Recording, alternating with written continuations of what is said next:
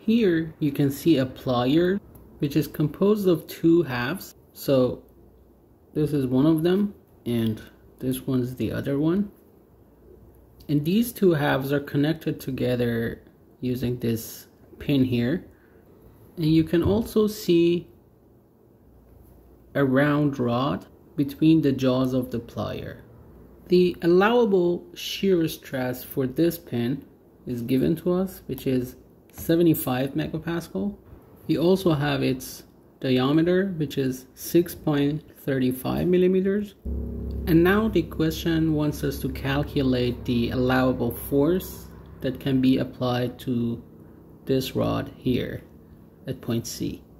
We start solving this question by drawing this simplified diagram. And we know that the allowable shear stress for the pin is 75 megapascal. So we can write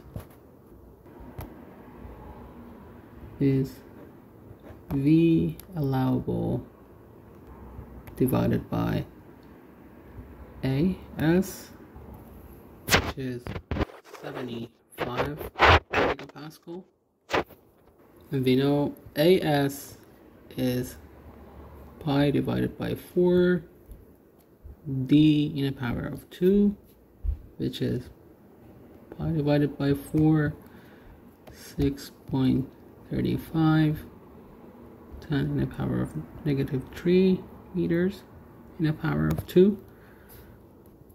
So AS is approximately equal to 3.17, 10 in the power of negative 5 square meters. So using this equation, we can write V allowable is approximately equal to 2375.19 Newton. Now, if we use this diagram again and write the equation of equilibrium for the moment at point A, we can say sigma MA in this direction is equal to 0. So V multiplied by 120 minus PC multiplied by 160 is equal to 0. So PC would be 3 over 4 V. And since we already determined the value for allowable shear, we can substitute it in this equation. So PC allowable would be 3 over 4 V allowable, or 3 over 4 2375.19 Newton. So PC allowable will be 1781.39 Newton.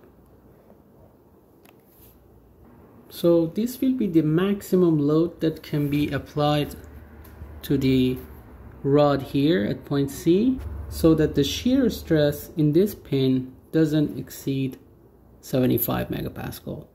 Now, as an extra step, if we want to know how much force can be applied to the handles of these pliers, we can say sigma Fy in this direction is equal to 0.